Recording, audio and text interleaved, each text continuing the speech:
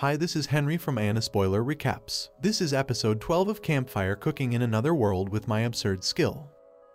The Guildmaster Willem was looking all serious with his arms crossed while his minions stood next to him. One of his subordinates piped up, "Hey, when are those Mukoda guys gonna be back? It's taking forever." And just like that, the Salaryman and his oddball gang waltz in through the main door. The Salaryman sheepishly announces their return and everyone lets out a sigh of relief. Willem rushes over and Mukoda reports that they've taken out all the wyverns in the plains. Fell adds that he didn't sense any other ones in the area, which means they didn't miss a single one.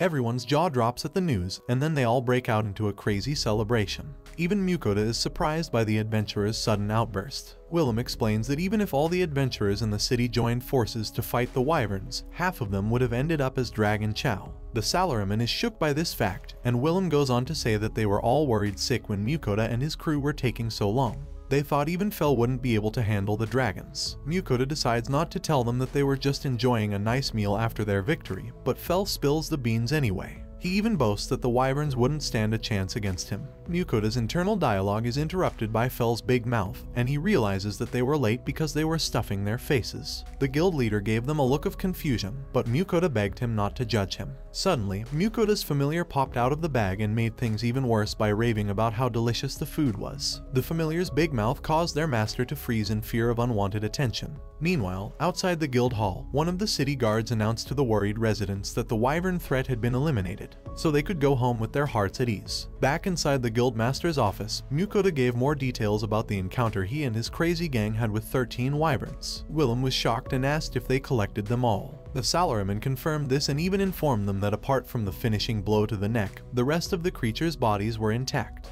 The Guildmaster and the Butcher were surprised to hear that they landed such precise finishing blows on them given the rank of the wyverns and their airborne advantage. The guild wanted to know if they wanted the wyverns processed, but the Salaryman was only interested in the meat. Willem's jaw dropped at the Salaryman's response, and he asked, "Who hurt you, man? Who hurt you?" Willem informed Mukoda that they were interested in purchasing all the other parts from him. However, they didn't have enough funds for the number that he had presented. Willem suggested that the guild would butcher the parts for free and buy half of the materials. Mukoda was happy with the arrangement, so he headed back to his room feeling exhausted, as the threat had been dealt with and the business had been taken care of.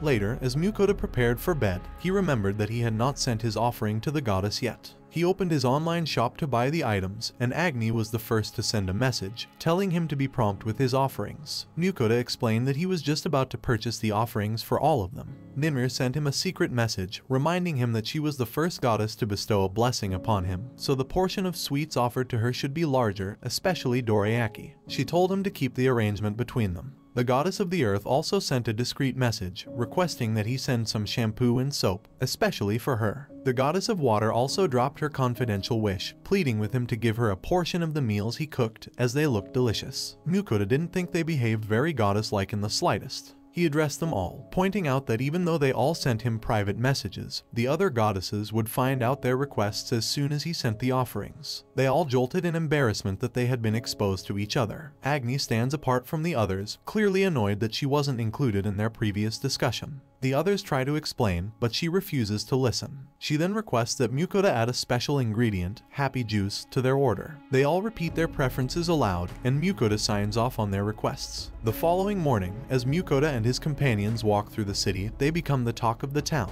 News has spread of their heroic actions in protecting the city from wyverns. Despite the attention, Mukoda feels a bit uneasy as he hears people muttering as he passes by. They eventually arrive at a bathtub store, and Mukoda is impressed by the storefront. Once inside, he can hardly contain his excitement at the variety of bathtubs available. After exploring some options, he settles on one that features magic stones to maintain the water temperature. The salesman is impressed with his choice, but assumes Mukoda can't afford to pay in cash, so he offers a payment plan. To his surprise, Mukoda brings out a heavy bag of gold coins to purchase the bath outright. He further impresses the salesman by refusing delivery, as he has an item box, a rare skill that allows him to carry items with ease. Mukoda leaves the store with confidence and joy, informing Fell that they are leaving town to try out the new bath. After their encounter with the wyverns, he no longer feels comfortable in the city. The salaryman scouts out a serene location to set up his bathhouse. Fell declines to join and instead opts for a hunting expedition, but not before the legendary wolf puts a protective barrier around him. Mukoda uses his earth magic to create a tall wall with an exit for easy access, and Sui's water magic to fill the tub.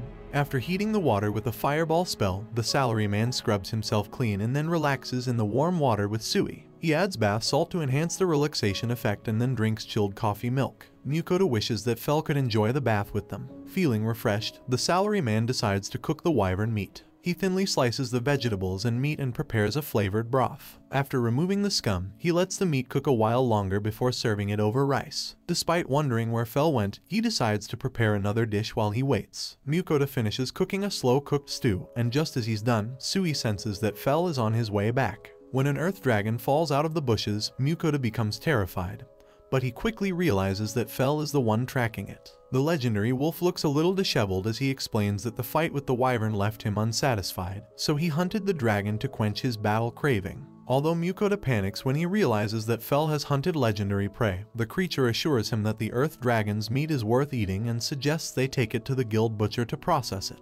When Fel smells the food, Mukoda tells him that he has made 2 dishes with the wyvern meat, which excites him. However, Fel is dirty from his recent battle, and Mukoda withholds the food, pointing out the dust on him. He puts a condition that if Fel doesn't bathe, there will be no food. Fel is reluctant at first, but he agrees when he sees the food going into the item box. When Mukoda visits the online store, he discovers some pet cleaning supplies and starts brushing Fel to get rid of his shedding fur. However, Fel reminds Mukoda that he is not a dog, and Mukoda apologizes before splashing him with water. Despite this, Fel is unhappy with the water and Mukoda gets an idea to turn Sui into a shower, making it easier for him to clean Fel. As the cleaning continues, Mukoda begins to enjoy it more, but gets a little embarrassed when he has to wash Fel's face. Eventually, they use the Sui shower to wash Fel down, and just as they are about to dry him, Fel shakes himself, covering Mukoda in water again. Despite this setback, they dry themselves off by combining Mukoda's fire magic with Fel's wind magic to create a fantasy air dryer. After their cleaning session, Fel looks handsome and Sui comments on his appearance in the evening light.